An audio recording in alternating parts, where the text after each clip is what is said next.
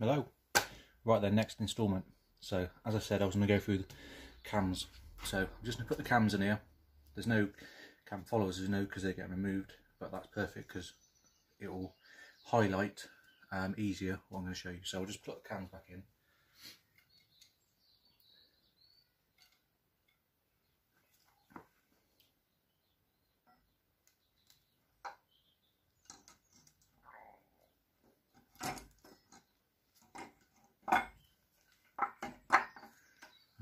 Should still be aligned.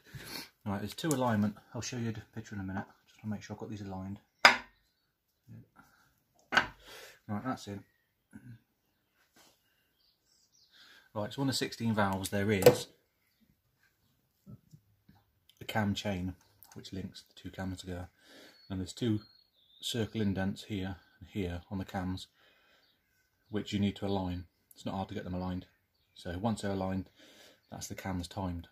Now what you've got, if you look at that chain there, you just hold the inlet valve still. As you can see, you've got a fair amount of slack there. Now, every 40,000 miles roughly is when you should be doing your timing belt change, this end. That is not on a servicing schedule anywhere yet.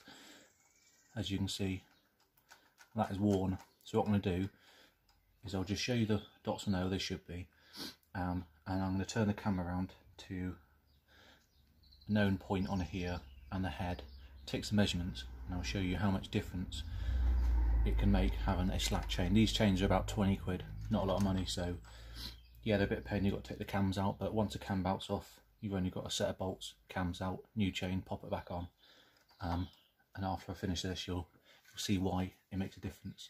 Right, so those two circles you see sat down there and there, they are your alignment circles for the inlet and exhaust cam.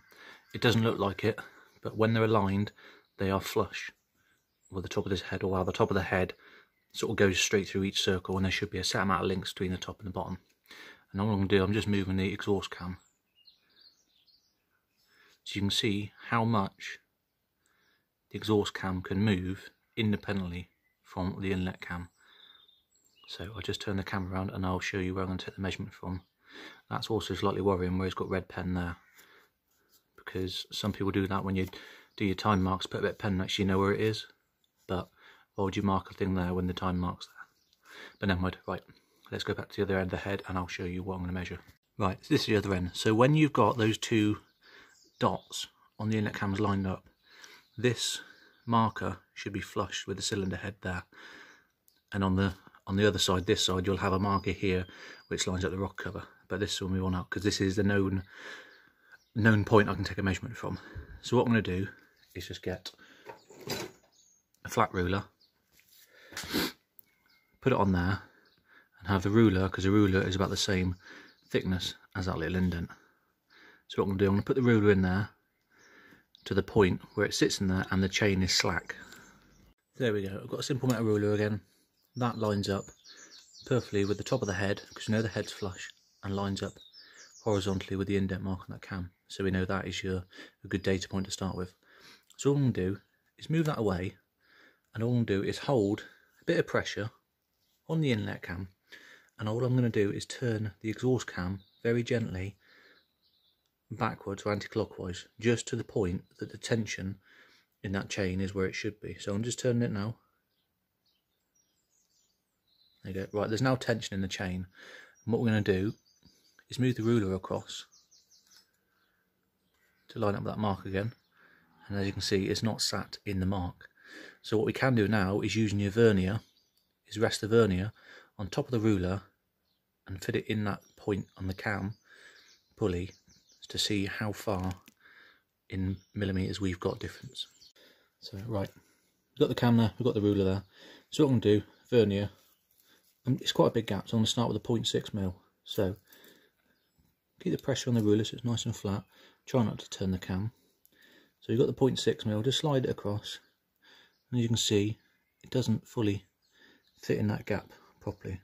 So we want to add a bit more onto that. So we're just going to stick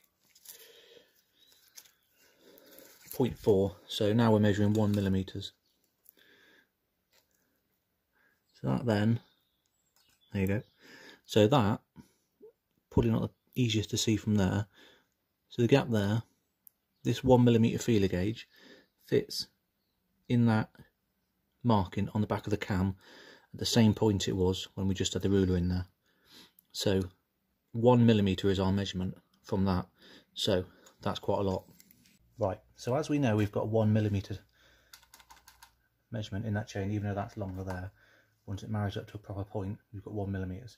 So what I'll try and do is explain to you what goes wrong when that 1mm slack in the chain is. So, engine turns over clockwise, as in this way, the way I'm turning the cam. So the cams are coming this way. So as this exhaust cam moves, it makes the bottom of the chain taut and the top even slacker. So the inlet cam will turn at its normal point. But what will happen is when, for instance, this exhaust lobe comes around to the point, it's going to come in contact or start trying to put pressure on the cam follower. And as we've done for the last video, cam followers are hydraulic pressure inside and they've got spring pressure. There's always a resistance pushing against the cam. So it's the cam's job to overcome that bit of resistance and open the valve. So we've got slack here. The exhaust cam is coming round. This lobe is then going to come into the it's in contact. It's going to move around more to the point it wants to overcome the natural pressure of the cam follower and push it down. And as there's a resistance coming up and the cam is trying to push down, we've got slack in this chain. So what's going to happen is this slack is weaker than what the pressure on those cam followers is going to be. So what's going to happen is that chain tension there, as it goes round, that cam is going to retard itself. So you see the chain moving there. So the engine's coming around, I'll go around again, so the engine's coming around. Valve's getting to the point, it's on the cam follower, it goes to push down on it, cam follower's got more pressure, the cam retards to make that chain taut. So this cams are now moving around in one motion with the top of this now taut as a clean, fresh, new chain should do. So what you've got then is the exhaust cam is retarded, constantly running at a retarded angle. So thinking about it in simple terms, we've got 1mm. Now these KR exhaust cams have an exhaust or a valve lift of 10.2mm. That means when one of these lobes, the top of this lobe is 180 degrees down there and pushing down at its furthest point on the cam follower, the valve has opened 10.2mm. Now bear in mind, we've lost a millimetre because there's slack in this chain. So that exhaust valve is now only opening to 9.2mm. So we've lost 1mm valve lift, and the KR exhaust cams are known for being a very good cam on the exhaust side as in lift.